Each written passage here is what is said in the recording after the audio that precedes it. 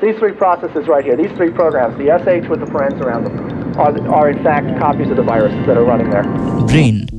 The first PC virus began infecting 5.2-inch floppy disks in 1986. As SecureList reports, it was the work of two brothers, Basit and Amjad Farooq Alvi, who ran a computer store in Pakistan. The first mention of a possible computer virus dates back further to the 1960s by John von Neumann, the theoretical father of computer virology. In his essay, von Neumann describes how a computer program could be designed to reproduce itself. Von Neumann's design for a self-reproducing computer program is considered the world's first computer virus. Fast forward to 1971, Bob Thomas in BBN created Creeper as an experimental self-duplicating program that was intended not to inflict damage on, but to illustrate a mobile application.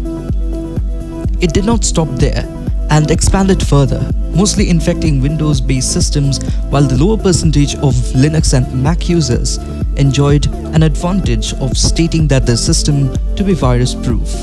But then, over the years, Linux gained popularity among the common masses and hence the rise of Linux malwares. This is Deep, you're watching Arctechnologies, let us dive in.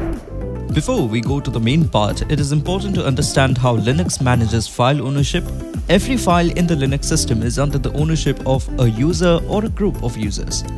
Unlike in Windows, where you can edit most of the files, Linux is strict about ownership of files, with root lying at the highest in the user hierarchy. You have come across places inside the Files app where you can't create folders, modify file contents, rename a folder, cut or paste any item. These are the places owned by root. Think of a very simple example. A different user has left a malicious file in your system and linked it to your desktop to replace an app you frequently use. You try to execute the file, it links to a different file in your system. Now that file cannot modify files under your ownership. It cannot also modify the files under the ownership of root, and root holds the ownership of thousands of important system files, which if modified or removed will break your system. The malware hence becomes practically useless. This is just one of the many features of Linux that enhances the security of Linux systems. Linux provides a superior user privilege mode. There is built-in kernel security defenses, Linux kernel lockdown, security through diversity. There are tons of Linux distros out there, implementing system security in different ways.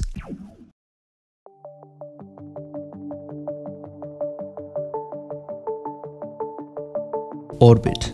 Experts from a cybersecurity company, Integer Labs, reported the discovery of Orbit malware for Linux, which is yet not detected by all antivirus systems. It steals confidential data and infects processes running in the system.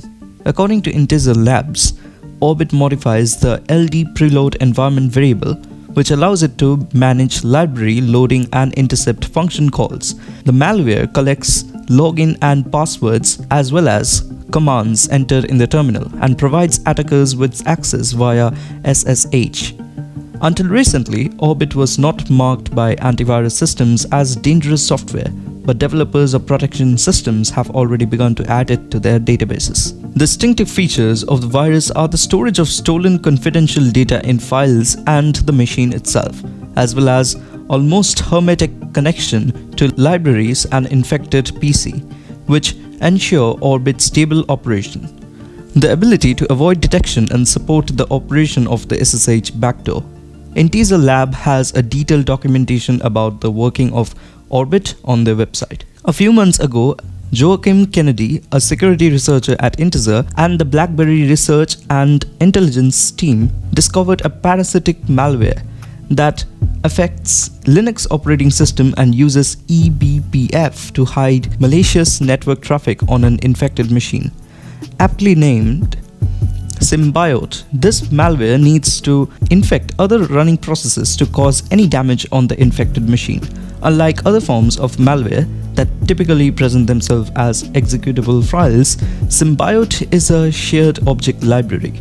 Once it has infected the running processes, it provides the malicious actor with rootkit functionality, the ability to harvest credentials and remote access capabilities to the machine. Next comes another Linux rootkit malware named syslog-k. which is being used in attacks to hide malicious processes using specially crafted magic packets to awaken a backdoor laying dormant on the device. The malware is currently under heavy development, and its authors appear to base their project on Adore-ng, an old open source rootkit. syslog-k can force load its modules into the Linux kernel and hide the directories and network traffics, and eventually load a backdoor called Rikube. Linux rootkits are malwares installed as kernel modules in the operating system. Once installed, they intercept legitimate Linux commands to filter out information that they do not want to be displayed, such as the presence of files, folders, or processes. Similarly, when first loaded as kernel module, syslog-k will remove its entry from the list of installed modules to evade manual inspection. The only sign of its presence is an exposed interface in the proc file system. CrowdStrike reported that the volume of malware targeting gadgets operating on Linux increased by 35% in 2021 compared to 2020. They follow the same pattern of infecting devices, amassing them into a botnet, and then using them to perform DDoS attacks. Mirai, a Linux Trojan that uses Telnet and Secure Shell SSH brute forcing attacks to compromise devices, is seen as the common ancestor to many Linux DDoS malware strains. Once its source code became public in 2016, multiple variants emerged. In addition, malware authors learned from it and implemented Mirai features into their own Trojan.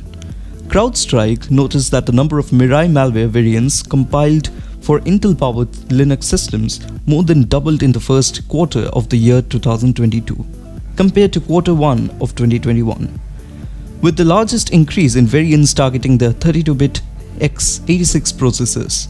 Mirai variants continuously evolve to exploit unpatched vulnerabilities to expand their attack surface, according to the report.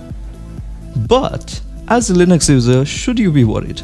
Absolutely not. You see, getting a virus in your system depends on you in most of the cases. Don't visit or download software from sketchy websites. Make sure you get your distro ISO from the official websites only and not from any third-party hosts. Try using the terminal and the default repositories or the inbuilt package managers like apt, yum, yay, etc., whatever it is, or others like Flatpak or Snap to install packages, and you should be out of trouble. So that's all for this video, and this video took a lot of hard work, so please do comment, please do share, like the video for the algorithm, share the video if you like it with your friends and family. That will be a lot of help. And please, if you are new here, don't forget to subscribe, and that will be a lot of encouragement for me, and I will keep making such good content as always. And that's all for this video. Thank you so much for watching. That's it. I'll catch you in the next one.